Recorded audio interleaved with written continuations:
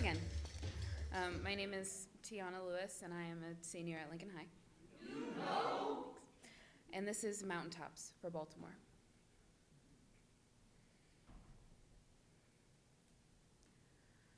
There are thousands of boys of color locked in pitch-dark circumstance, hands over chapped lips. We tell them to try to keep from breathing. We sit back and watch as silence is their only non-lethal weapon. In November of 2014, 12-year-old Tamir Rice was shot in Cleveland, Ohio, while playing in a park with a toy gun. Playing in a park. Playing. Boys of color cannot see the outside like they should be able to. They are handed hopscotch sidewalk chalk and asked to practice outlining their bodies. This is not cops and robbers. This was shoot first, never ask questions, sit back and watch as southern trees and tire swings turn to U.S. streets, smeared with the time it took for police to take the life of a young man innocent. Responding to a call of a black male with a probably fake gun, it only took 2 seconds for police to make the pavement a lot thicker with future spilled. Parents cannot kiss these wounds away.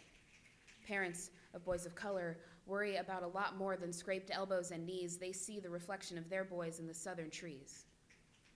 The defense for the city of Cleveland said that Tamir's injuries were caused by his failure to exercise due care to avoid injury.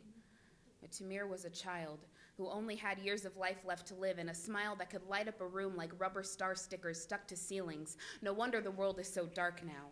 His sister, age 14, running towards her dying brother, tackled, held in handcuffs. His mother, threatened with arrest, deemed unfit to hold her baby boy as his body lay bleeding. This is one example of the kids who are told they can be whatever they want to be, under the condition that they are only half of what they could ever be. Why don't we paint their skin with the phrase non-lethal in a color other than red? Why do we insist on locking them in boxes where they cannot see, cannot feel the sunlight on their palms? Too many boys of color have been placed in darkness, hands over chapped lips, still silent. Dr. Martin Luther King Jr. said that we as people will get to the promised land, but these boys, they do not know what it's like to look at the mountaintop, to glance at a suspicion-free life, free to walk the streets without worry along with everyone else.